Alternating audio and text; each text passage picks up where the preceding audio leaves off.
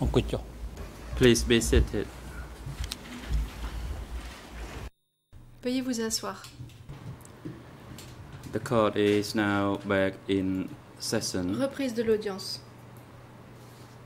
And before the chamber hands the floor to Counsel Kung Som-on, Avant de donner la parole à Maître Counsel Kung Kung Som-on, Som-on indicate to the chamber nous as souhaiterions much time savoir you de combien de temps anticipate l'avocat de la défense a to besoin conclude your pour questioning, terminer son interrogatoire. as we need to make the arrangement for the bus and for the transportation Nous devons, as well. en effet, It's Friday today. À Counsel la Kung question Som-on. des transports, je vous rappelle que nous sommes Thank you, vendredi. Mr. President. I hope Maître I Kung can Som-on, je vous conclude remercie, Monsieur before le 4, Président. and maybe I J'espère only avoir need terminé avant 20 16 heures. to J'aurai peut-être 25 besoin more de minutes. 20 à 25 President, minutes thank supplémentaires you. uniquement. And Le again, Président, merci. good afternoon, Mr. Hoeun. Are you Rebonjour, ready to Monsieur continue? Hoeun. Êtes-vous prêt à Answer continuer à yes, I déposer? am. Réponse oui. President, Question le then Président. you, Merci beaucoup. Counsel Kung Som-on, you may proceed. Maître Kung Som-on a la parole. Kung Som-on, thank you, Mr. President and Maître Mr. Kung Som-on, Hoeun. merci, Monsieur le Before the Président. break, we discussed the Hoeun, issue avant of la pause, circling the name in blue or nous in parlions red du ink. fait que certains noms étaient entourés en bleu ou en rouge. And I'd like to read to you J'aimerais vous lire an extract from un your passage interview de votre in procès-verbal document d'audition, document E319.1.32, question answer 44. Question-réponse Question, and let me 44. quote, when you cite, stayed in Tramcourt district, did you ever see any documents regarding Avez-vous vu des sweeping documents clean sur le nettoyage enemies? des ennemis quand vous étiez dans le Answer district de 44, Tramcock? no. Réponse 44, non. End of quote. Fin de Mr. citation. Witness, do you confirm Monsieur that le témoin. statement? Pouvez-vous confirmer ce que je viens de vous lire? Answer. Réponse. It is unclear to me. Could you please repeat your question? Je n'ai pas très bien compris. Pourriez-vous répéter cette question, Counsel, s'il vous no plaît? problem. Allow me to Question. quote again. Pas de problème. Je cite Question. à nouveau ce passage. When you stayed Question in 44. Tramcourt district, did you ever see any Avez-vous vu des documents documents sur le regarding nettoyage sweeping des clean ennemis quand vous enemies? étiez dans le district de Tramcock? And your answer, 44, no. Réponse, non. End of quote. Fin de citation.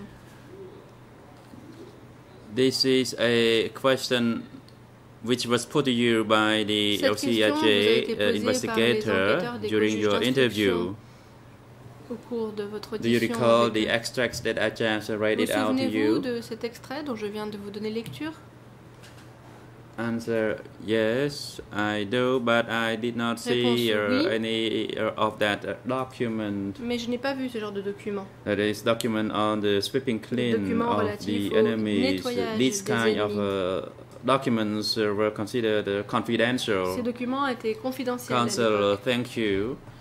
In the same document, L'avocat, at the merci. question Dans le même answer document, 40, and allow me Question-réponse to 40, quote, je cite à nouveau. question, Question. did you ever see the plan to kill Vietnamese Avez-vous vu nationals quelque chose in d'écrit written sur form? l'exécution de Vietnamiens? Answer Réponse 40, 40. in October En octobre 1978, 1978, I saw a document about the j'ai vu un plan document écrit to qui kill était un plan d'exécution de Vietnamese Vietnamiens. nationals. Question, did the document mention the sweeping clean of Vietnamese Dans ce document, nationals? l'on parle de Answer du 41. nettoyage de Vietnamiens. Yes. Et question 41. Initially, Est-ce que that ce Jim document put me parlait to de work in a l'élimination des warehouse. Vietnamiens? Réponse Since oui. the warehouse was empty, D'abord, I Tachim m'a returned demandé d'aller to travailler à l'entrepôt, qui était vide d'ailleurs, tape rubber instead. ce qui faisait One que j'ai day, dû me I retrouver à signer wanted du to latex. smoke a cigarette, Un jour, and je I voulais went fumer une to look cigarette for et je suis paper allée in chercher the du rubbish papier à bin rouler to dans roll une a poubelle cigarette.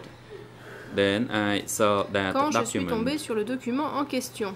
and Tachim said, if you Et want Tachim to m'a smoke a dit, cigarette, si go vous ahead avez and besoin de smoke, papier but pour do rouler vos not read that. cigarettes, servez-vous, mais Having ne lisez heard pas les that, papiers. I sneaked out to read the paper right away. Je me suis souvenu de ce qu'a Written dit in the Tachim, et je me document suis mis à was, lire ce document. Comrade, Il était sweep écrit, the enemies je demande aux camarades de completely nettoyer clean, intégralement les urgently, ennemis de façon because there are lots urgente of enemies in the parce qu'il y en a cooperatives. trop dans la From Comrade coopérative. King, Du camarade King, Office 870 Committee. chef du bureau 870. End of quote. Fin de citation.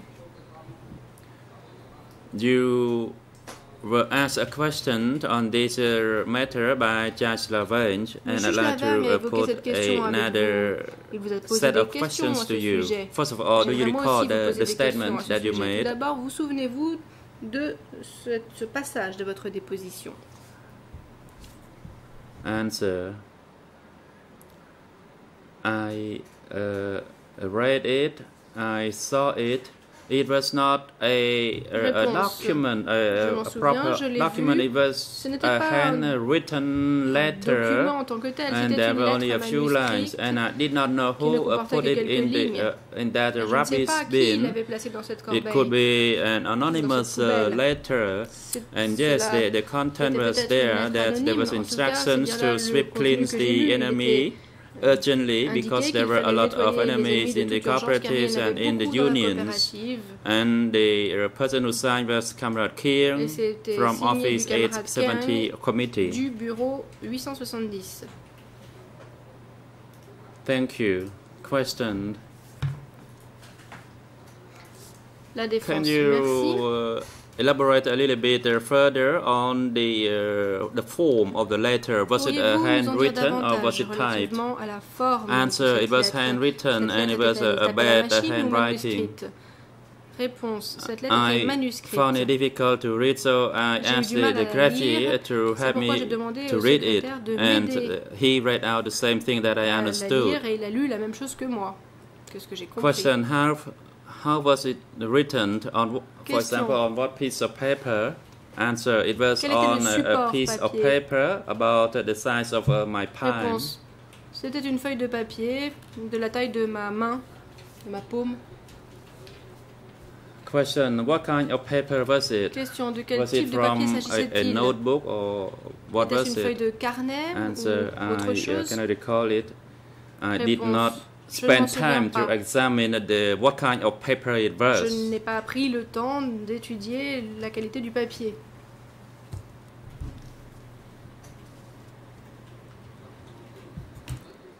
Thank you.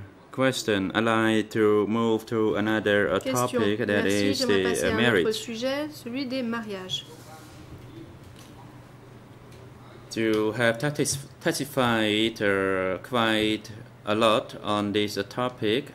Vous avez déjà parlé abondamment de cette like question. to touch upon it by quoting a reference from Hoeun's testimony de la déposition de Hoeun on the 4th May 2015. Hoeun testified before this court. Est venu déposer devant la chambre.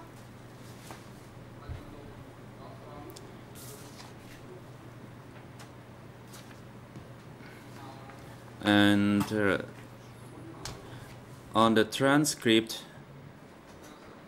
it was at 09 o'clock, 52 minutes and 52 seconds, and I read the quote from the transcript. And Mr. Hoeun, please listen, and I will put a question to you after I read out the extract from this transcript. Do you understand the process, Mr. Hoeun? Avez-vous compris, Monsieur Hoeun? Again, Mr. Hoeun, can you hear me? Est-ce que vous m'entendez, monsieur? Hoeun, it is difficult to hear you. J'ai du mal à vous entendre. Counsel, I just informed you that I will read out Je viens de vous dire que j'allais the testimony of Hoeun, d'un passage de la who testified before this court last week, and after that I will put the questions to you. Une fois que j'aurai lu ce passage, je vous poserai des questions.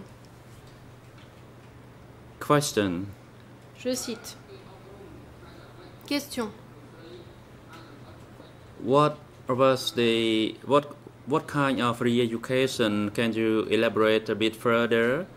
De quel type de rééducation pourriez-vous nous parler? We had to re-educate the new people. Nous devions rééduquer les membres du peuple and nouveau. The same thing applied to the old people in order to avoid the conflicts between these two people, as they did not know each other yet, and the new people had just arrived, and the old people had been there. Le peuple de base était là depuis longtemps. And a few lines later, she continued. Plus bas, elle poursuit. The upper echelon did not.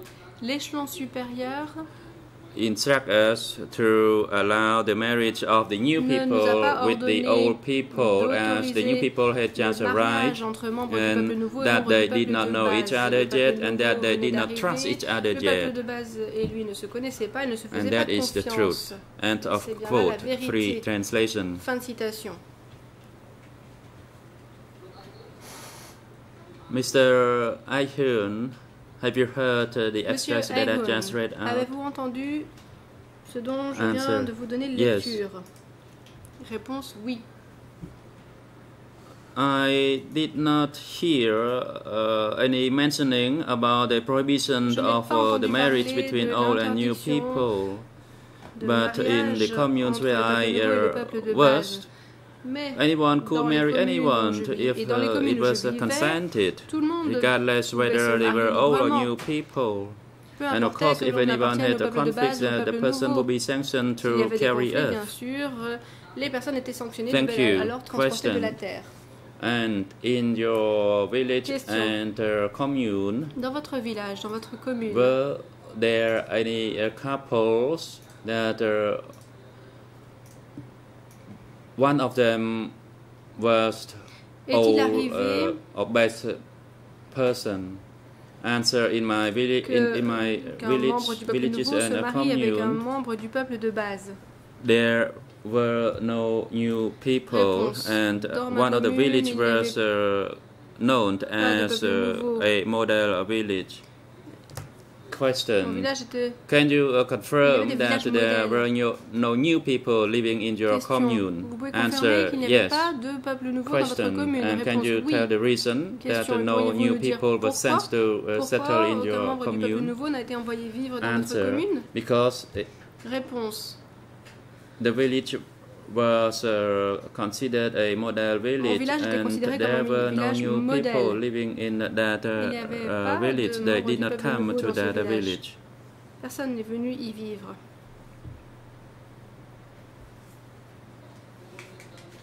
Question: did you know about the marriages celebrated under the period of democratic Cambodia? Que saviez-vous des mariages célébrés sous le Cambodge démocratique? And it was between the old people and the best people? Y a-t-il eu des mariages entre peuple nouveau et peuple de base? No, I did not know about that. Réponse: non, and I did not know much about the marriages. If they got married, they got married in their respective villages or communes. Villages ou communes respectifs. Question: and let me confirm. You just stated that you never attended any marriage ceremony during the period of democratic Cambodia. Am I correct? Answer: yes, that is correct. Réponse: oui. I came to live in Chuk. I saw a marriage celebration of 400 couples, and that happened in September 1978. En septembre 1978. Council interrupts. Mr. Hoeun, I'd like to ask you about the event in Tramkot district. Do you have any knowledge about the marriages that took place in Tramkot district? Answer: no, I did not. I never attended any marriage ceremony. Question: do you have any information about any forced marriage Avez-vous at your location? Par rapport à des mariages forcés Answer: là où vous viviez? The persons who were interested in a partner, the person would have to make a proposal to Angka at the district level. And once there were enough proposals, then the Angka at the district would organize the marriage.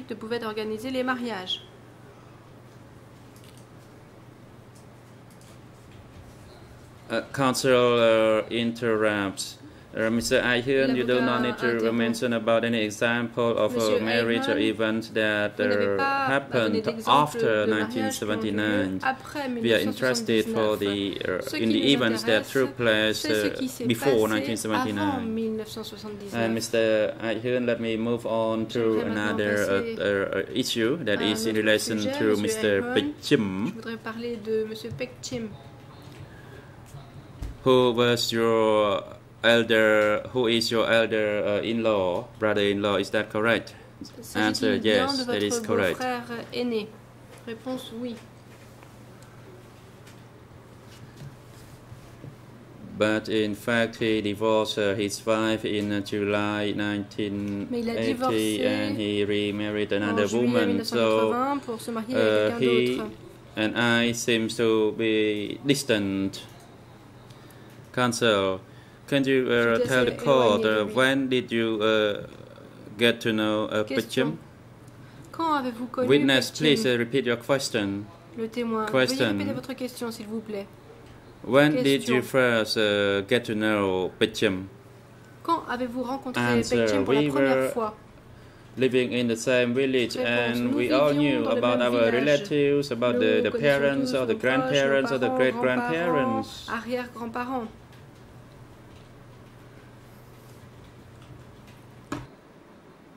Thank you. Question.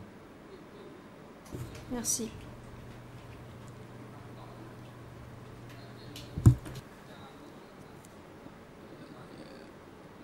Do you know when Pechim left Tramkot district for Kampong Cham province? Savez-vous quand Pechim Answer: it was in March 1977. He went to the North Zone to take charge of a rubber plantation. And in August 1978, he went to take charge of a factory. But the factory was also part of the rubber plantation management. Council, thank you. And when you left Tramkot to the rubber plantation in Kampong Cham, had Pechim arrived before your arrival, and did you meet him there? Answer: I arrived at 5 in the morning, and I saw him there at the Chup rubber plantation.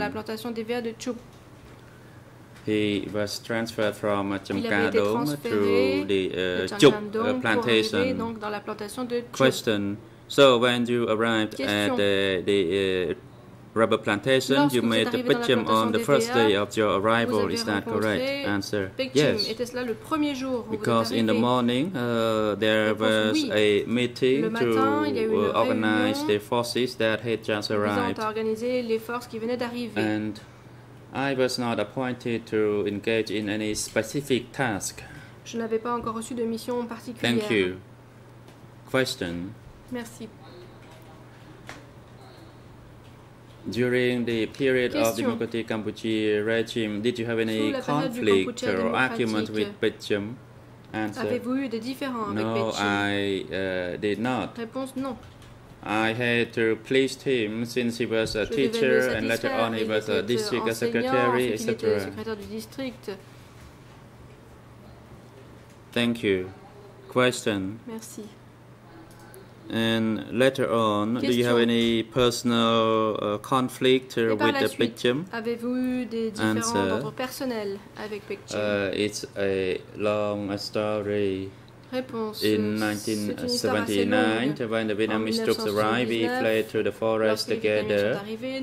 And by 1980, that is in January 1980, he called me to a meeting. Il m'a demandé de participer à une Then réunion. I was set a plan to clear a forest for a plantation, and I said that we could not clear the forest as the Vietnamese would hear the noise from the falling trees.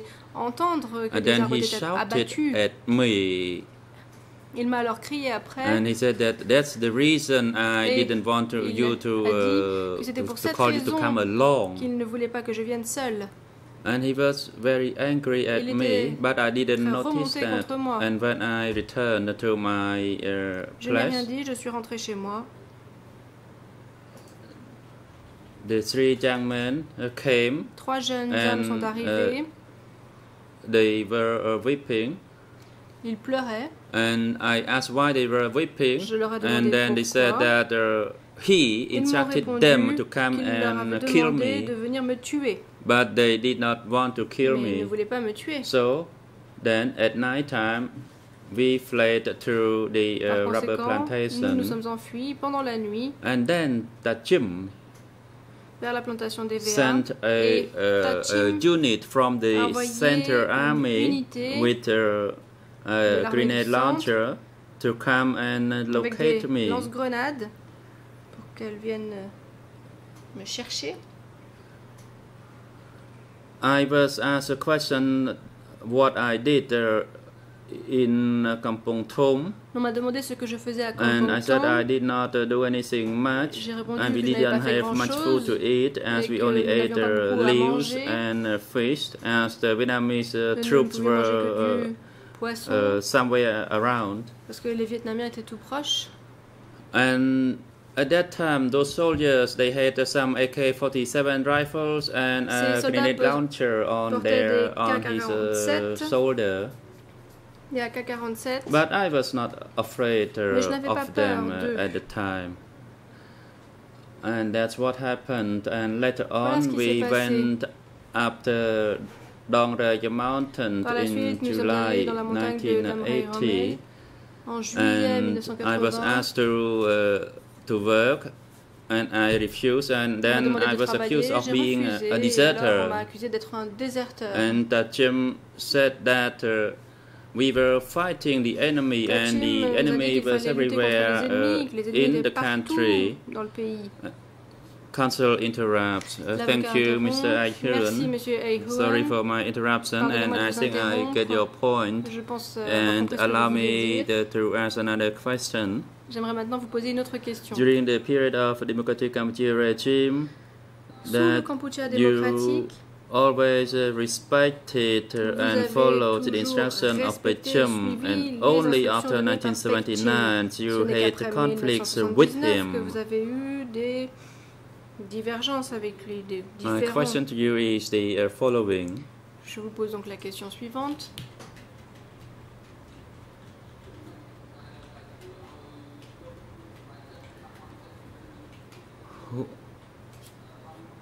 What were the cause of your upset with Pechum? Pour quelle raison étiez-vous contrarié?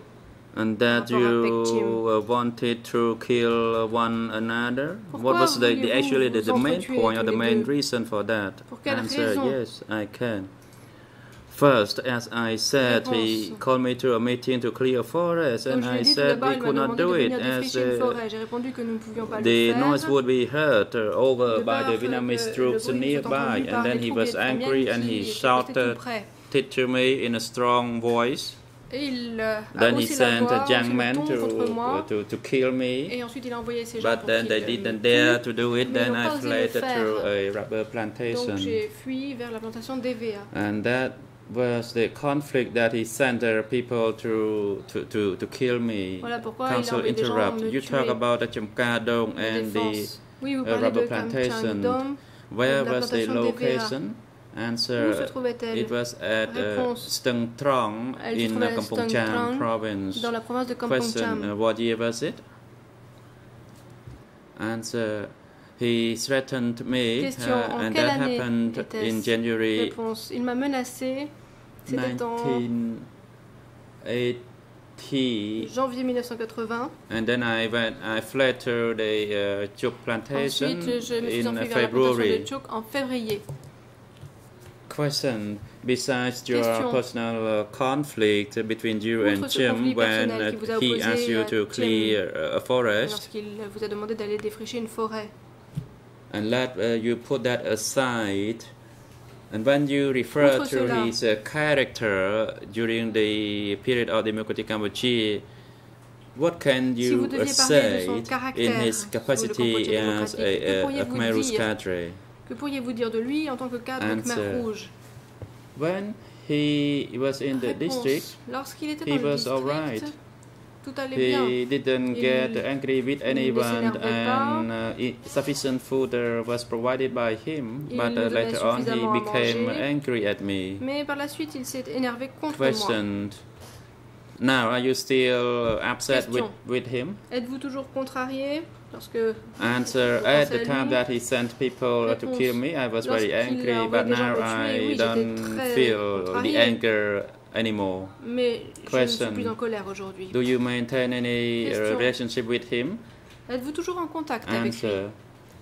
One day he came to a ceremony un jour, il est venu participer à une his cérémonie nephew's house, and he came to my house and he spoke to me chez moi, il m'a parlé, and asked me whether I would go to Phnom Penh or not, and he was accusing me of telling the people in Phnom Penh that he was the deputy chief of the district, and he asked me what did he do wrong, et il m'a demandé ce qu'il avait fait de mal, that he was accused of being deputy chief of the district, d'avoir été chef adjoint du district. And he spoke about that.